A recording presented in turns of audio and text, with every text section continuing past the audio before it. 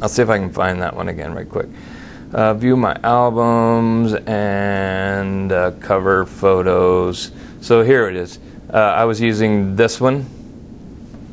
So I had that one up for a couple of months. So that again is some of you may see some of your faces in there, and I tagged everybody that I could recognize. Some of them I couldn't recognize. But I tagged a lot of folks in it and had a good conversation with it along the way. So again, a great way.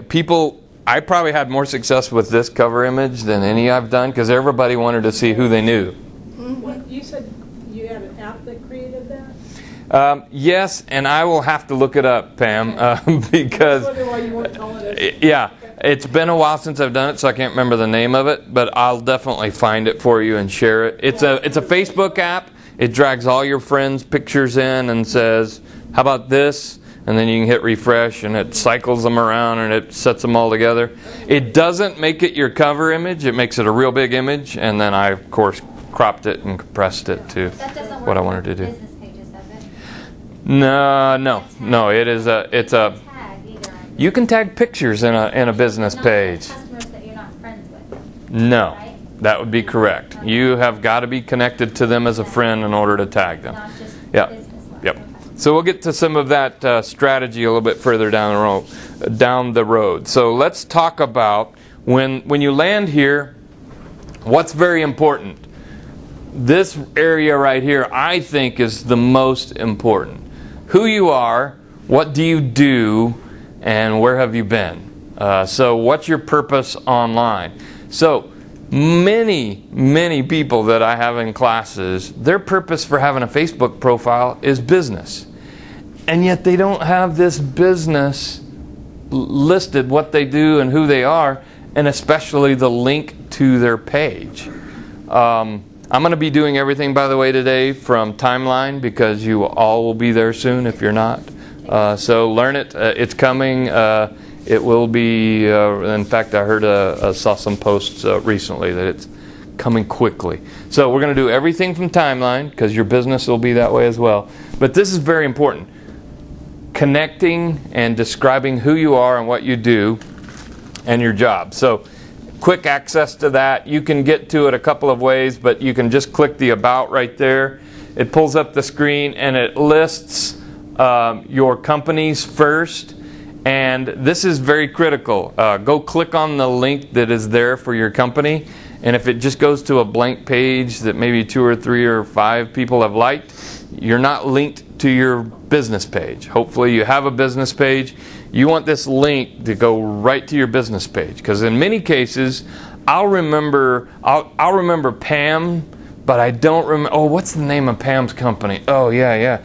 So I go to Pam's profile, and if she has it linked correctly, then I'm going to one click go right to her page and get the deal, so that hopefully I can call her for business.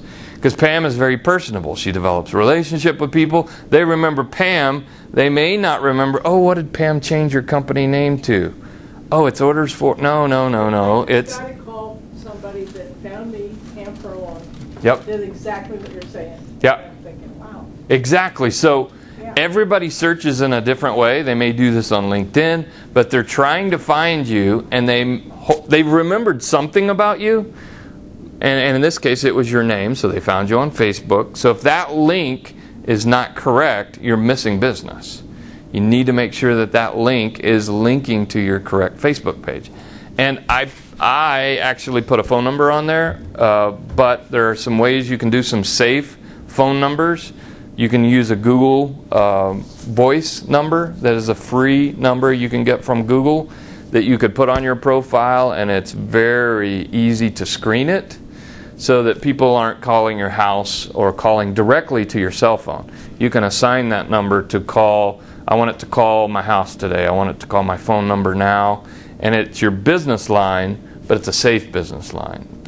Gives you the ability to... Google Voice is what it's called, and we may do a whole class on that because there's some really cool things you can do with Google Voice. Often you run into people that say, oh, I don't do Facebook. No. Yeah. And I say, you know what, if all you do is put your profile up there, yeah, it's the new phone book of today. Absolutely. I mean, at the minimum. Yeah, so you may want to be security-wise, we'll talk a little bit about that. You may not want everybody just being able... get a Google Voice number, and there's a couple of ways that when it comes up on your phone, you can identify, oh, this is a business call. And I know it is because it's coming in on my Google Voice number. But then again, they don't have direct access to you. You can screen your calls that way a little bit more. Just a tip and trick. So again, if I didn't have this correct, I would click Edit, and let's do this. I'm going to add the Smart Group, and I'm going to say your position is that part at the front of the profile. Remember, it says what you do at that company. So you may want to be, again, it's the same way on LinkedIn. You can kind of say something here. Do you want to say I'm the owner, or do you want to say what is it that you do that provides a great service? You may want to describe it other than I'm the owner at Joe's coffee shop. I provide great coffee and environment at Joe's Coffee House. What is that? So you add whatever you're going to add there. If it didn't come up and populate immediately when I started typing the name of the company, then you want to check your Facebook page to make sure you're finding your page like you need to. You want it to link to your page. Because if you say, I have security concerns and don't want to put my phone number here, you got to have it on your business page. I mean, it's there for business. You want people to call and do business with you. Any questions on that? If you have one and it's not linked, just right over here to the right, let me scroll down. See the little X? Just delete it and then start typing it over again. So what happened in many cases, you created a profile, and then later on you came back and added a Facebook page. So they're not connected. So you just delete that profile, business, job, profile, add it back, and as you begin to type it, it's going to find it. Oh, you mean this one, right? And you click on it and choose it, and then it's linked. And all it is a shortcut link that's going to take them over to that page. To your business page. To your business page, correct. Those directions are on our blog or Yes. on our website. Yes.